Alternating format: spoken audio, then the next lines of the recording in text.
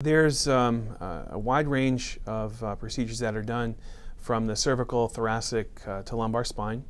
I think what most people are aware of is the epidural, and that's essentially placing steroid and numbing medicine around nerve roots that are inflamed and, generally speaking, the source of pain.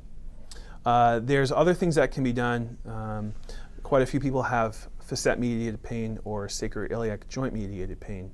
So one of the roles is in diagnostics, using an injection to anesthetize an area, and if you relieve the patient's pain, you've now identified the source.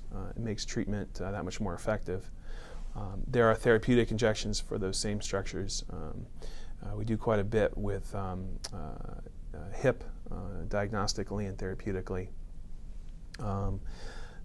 When a patient comes in with low back pain and has an injection in the office, it's typically something that takes a very short amount of time, and they can come in, have their injection, get on with their day. The neck and thoracic injections typically are done at the hospital. A little bit higher level of care, and so that's something that we can do as well. For some people, the steroid effect may not last as long as we hope, and so there are other procedures called radiofrequency ablation or neurotomy, in which we simply denervate the joint. So by taking away the nerve input to the joint, we simply relieve the patient's pain.